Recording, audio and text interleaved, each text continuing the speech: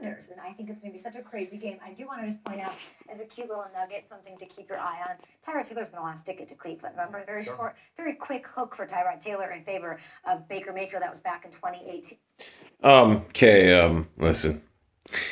Tyrod Taylor was down 14-3 on Thursday night to the New York Jets, and he got injured. Wasn't a hook. He got beat because of injury, and Baker Mayfield came in, mop-up duty, and won the game, come from behind. So learn, if you're going to be on television, learn the game of football. Don't come out here and say it was a quick hook. He had ample enough time. Hell, he lost his Steelers game. He played to a tie, and he lost the Saints game the following week, and we were going to lose that game. Mayfield came in and saved the season. Learn the game, Kay.